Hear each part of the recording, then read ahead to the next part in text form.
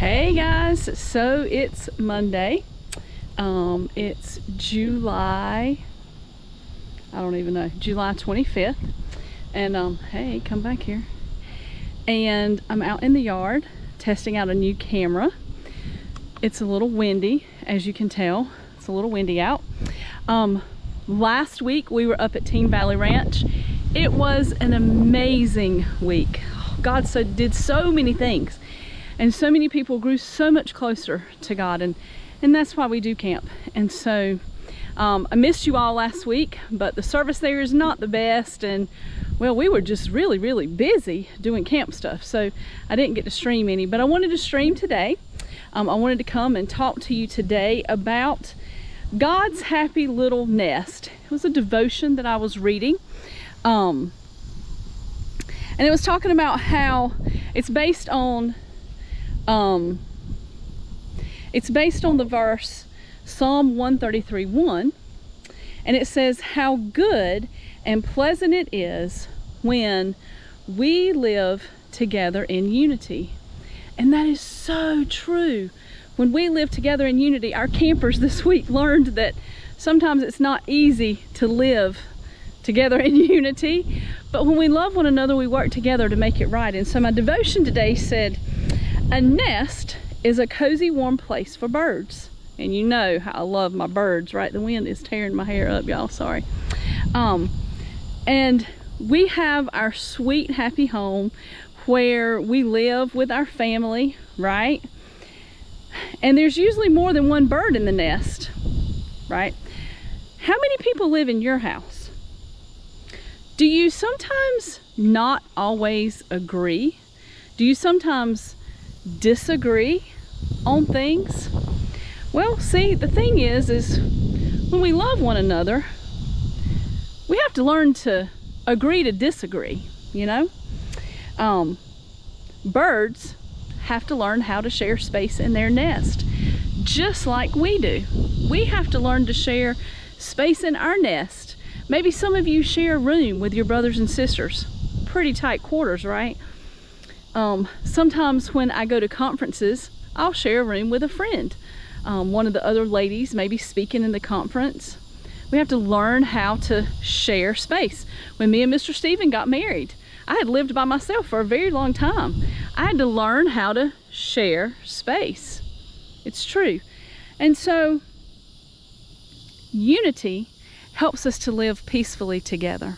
See, when me and Mr. Stephen got married, if we hadn't worked to learn how to share our space, well, our marriage wouldn't be very good, would it?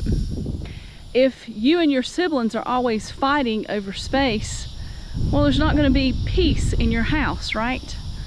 No. When your mom and dad got married, grown folks, when you got married, you know what I'm talking about sharing space, right? Sharing bathrooms, sharing space in the kitchen. Sometimes it can be trying, but it's so worth it. So I'm going to read this verse to you again. How good and pleasant it is when we live together in unity. And again, that's Psalm 133, verse 1. Chapter 133, verse 1. So I hope that blesses you today and encourages you to live together in unity. You know, it's a choice. It really is. We can choose to try to live together in unity, or, well, we can not, and then we don't have peace in our family. And I don't know about you, but I'd rather have peace in the family, hadn't you? And sometimes that means us having to do things that we don't really want to do.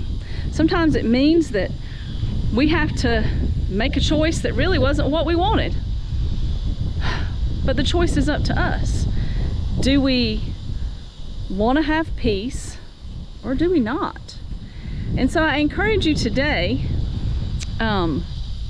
maybe you're the one that's got to give a little extra today. Maybe you're the one that's maybe got to go out of your way to give the other person a little more space so that you can have peace and unity in your home.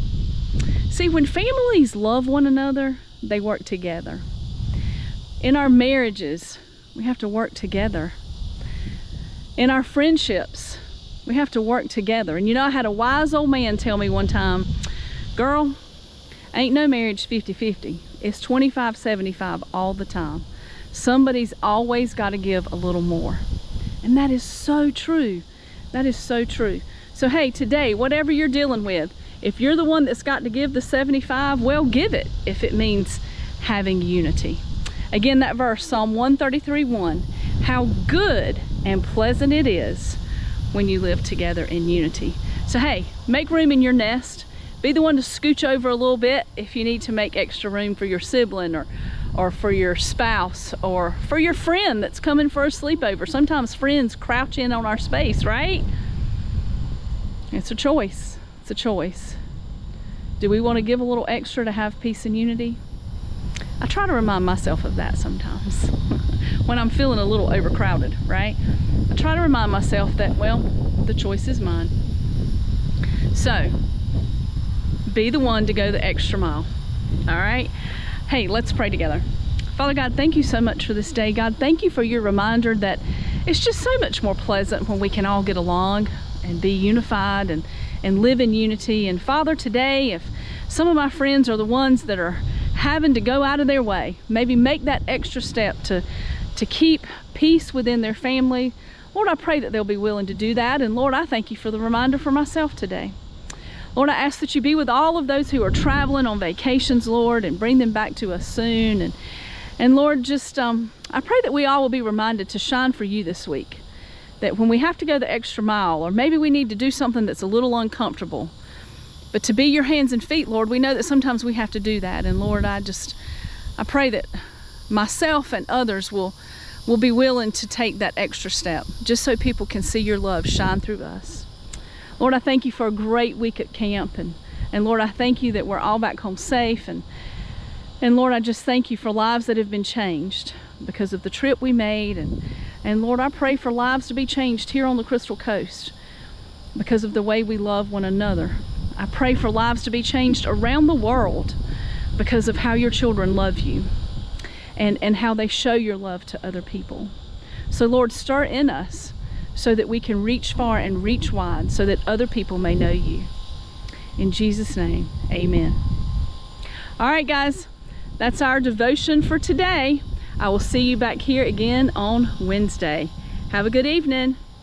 There's my kissing hand. Bye.